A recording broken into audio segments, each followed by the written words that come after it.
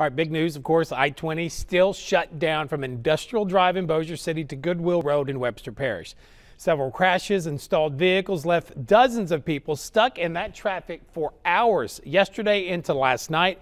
Many were forced to abandon their vehicles and were rescued. KSLA News 12's Destiny Patterson tells us why the Department of Transportation says it's simply too hazardous to reopen it.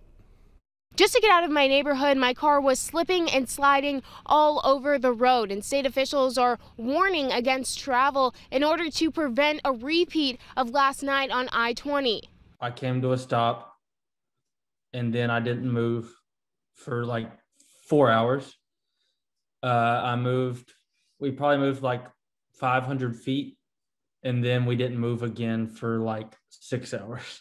Cade McConaughey was one of more than 40 people stuck overnight on I-20 East on Tuesday. The situation on I-20 overnight was, very serious. People were out there for hours, stranded on the interstate. And now the following day, the Department of Transportation is warning people not to travel. At the risk of sounding like a broken record, of course, we're still just asking people to not get out. The road conditions are only continuing to get worse. Travel conditions are still horrible, but we're doing the best that we can right now.